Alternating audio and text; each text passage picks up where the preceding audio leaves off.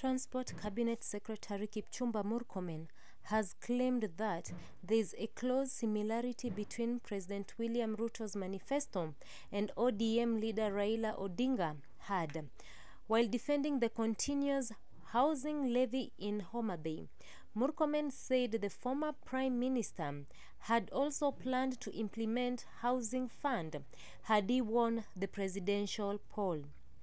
Murkomen jokingly claimed that Ruto picked the idea of housing from the Azimio la Umoja One Kenya Coalition Party's manifesto.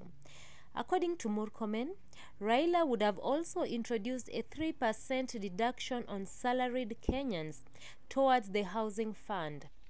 At the very same time, the cabinet secretary called on leaders from both political divides to find common ground on the contentious proposals in the Finance Bill 2023. In a related development, the government will wait until January 2024 to start deducting the housing fund from employees. The National Assembly Finance Committee proposed several amendments to the Finance Bill 2023.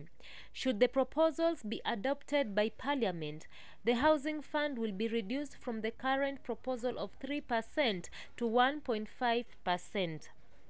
The committee, led by Molo Member of Parliament Kimani Kuria, also recommended that the monthly deductions be subjected to employees only.